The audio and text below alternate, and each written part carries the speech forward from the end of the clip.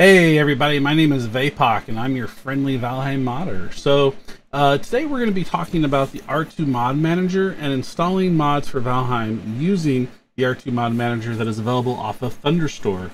So if you've gone ahead and installed R2ModManager off of Thunderstore, we're going to go ahead and start there. So we're going to start by opening up R2ModManager with the icon.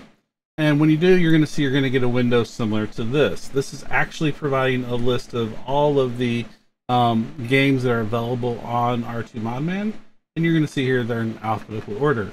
Now, Valheim is up here on the corner because I have gone ahead and hit the star button. When you star your favorite games, they will be at the top of this list. We also are presented with two different options here. We have set as default, we have select game. What this basically does is that if you set as default, when you start R2ModManager, instead of being presented with this list, it's going to go straight into the profile list that you have. We're going to do that for this particular demo.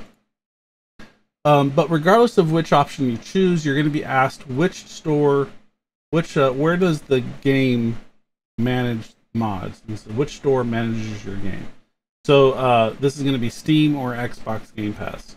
So if I click on Steam, which we're going to be doing for the purposes of this demo, this is where it's going to be able to execute Valheim and start the game and patch it in the first place.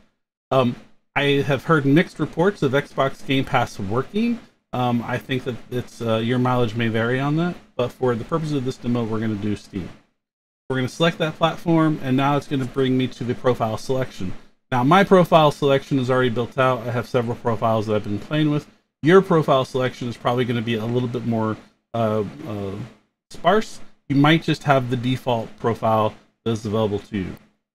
Now, there are a couple different ways that we can work with profiles. All a profile is just a collection of mods for a particular instance of running Valheim. So generally what you're going to see is you're going to probably have a profile for each server that you're going to be connecting to. Every server usually runs a little bit different mod list, a little bit different set of requirements, and so that way you have the ability to very quickly and efficiently move between profiles when you're switching servers. So for the purpose of this demo, we're going to talk about either creating a new profile or importing a profile through a code, which you're going to be probably receiving on this particular site, where we want to provide a profile code of all of the mods that we're going to be using on the server. We're going to start with creating new. So I'm going to click create new, and I'm going to call this the demo profile, and we're going to press create. And now you're going to see on the bottom here we have demo profile. I'm going to say select profile, and now we are in the newly created demo profile. You'll see here that we don't have any mods installed. I have not added any yet. Let's go to the store and find some. So if I click on online, you're going to see now we have 3,602 mods to install from, and this nice little search bar at the top. So for the purposes of the demo, we're going to search for Epic Loot, and you're going to see here we are presented with a bunch of different Epic Loot options. My recommendation is to find out who the original mod author is and install that one. In this case, Epic Loot was originally written by Randy Knapp. And we're going to go ahead and click on that and then the download button. And you're going to see here we're presented with a whole bunch of versions. My recommendation is to always use the latest version of any mod and to keep all mods updated as mod authors release new updates. And now we're going to click on this download with dependencies. And this is really important because some mods have dependencies. Actually, all mods will have a dependency of some sort. We're going to say click with download, and and then we're going to go back to the install. You're going to see we actually have two mods that were installed. We have Epic Loot, but then we also have the Bepanex pack that was installed. And that's because Epic Loot has a dependency on the Bepanex pack for Valheim. This is actually true for all mods. All mods will have this dependency for the Bepanex pack. So now we've gone in here, I'm going to go ahead and look for a couple other mods. Maybe we want to look for Project Aga. And so Aga is also by Randy Knapp. We're going to go ahead and click download on that. Download with dependencies. Now we have a couple more. And then the last one we're going to look for is the Valheim Plus. So we're going to click that. Valheim Plus, grant defer, temporary. So this is the one you want to use, and make sure that it's by grant defer. He is the current maintainer for Valheim Plus. So we're going to go ahead and click download on that one as well. And so now you see we have 4 different mods that are installed. This is good enough for our demo here.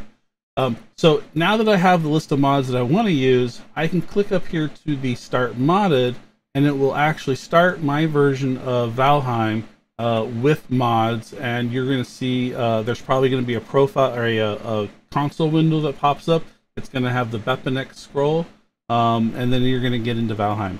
That's how you start Valheim with mods through R2ModManager. It is super simple. Now, if you don't want to use mods and you want to start the vanilla version of Valheim, you click Start Vanilla, and R2ModManager will just start Valheim with no mods installed. And so this is a nice little option if you need to switch between modded or not modded.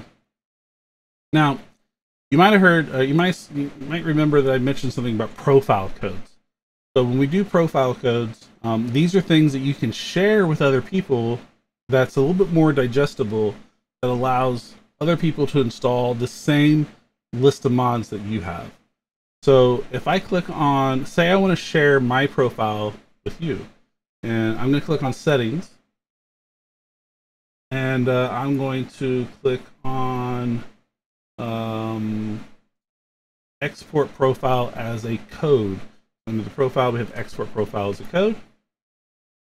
Click on that, and it's going to present me with this nice little number. We call this a GUID in tech speak, but this is the profile code that you're going to copy. I'm going to copy it to the clipboard.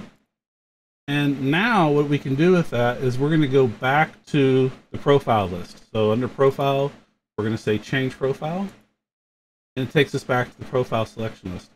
From here, I can come into the import and update. If I import, and I'm going to say I'm going to import to a new profile, and I'm going to import from a code. I'm going to paste that code that I just got into here, and we're going to say import. And say, hey, this is a demo profile. For this particular one, demo profile is already in use. So let's name it something different. I'm going to say this is a copy profile from code. Let's say from a code. I already have it. We're going to say click create. And now you're going to see that we have copy profile from a code. We're going to select that. And now we have a pre-built profile with all of the 4 mods that we just created, but in a different profile. And then you can go back to settings, back to profile, change the profile, and now you can now select from a different one. You can manage your profiles. Say if you want to delete a profile, you can do that. And so that's how we work with profiles. So once we're in a profile, I'm going to just quickly go over a couple other things with R2ModMan. If you need to configure any of the configs that come along with mods, you can do that through the config editor. Now, I recommend that you use the configuration manager inside of the game. That's actually another mod. If you click on online and look for configuration manager right here, and download that. 1801. This configuration manager allows you to press F1 in game, and you can edit the configurations for any of the mods through that. But you can do it with your R2ModManager too. So we're going to look at the Bepanex config as an example, just because I don't have any other configs right now. So you can see here that it breaks the config apart. You have sections, and then you have the fields. So you can select different fields. You can type stuff in. This is how we edit the configuration for various mods inside of R2ModMan. And that's pretty much it. If you need to get into, oftentimes when we're troubleshooting something, you might hear us talk about the profile folder. If you click on the profile folder, it's actually going to open up a Windows Explorer where you can get access to the file system that it installs into the game. And so in there, there's actually a log file that we pull out sometimes that we ask for when we're troubleshooting things. Short of that, R2ModManager is pretty powerful. You have a whole bunch of different settings that you can scroll through and look through. But in a nutshell, this is how you install mods for Valheim. I hope that this video was helpful for you. Please reach out to me on Discord if you have any questions. Otherwise, thanks for giving this a look.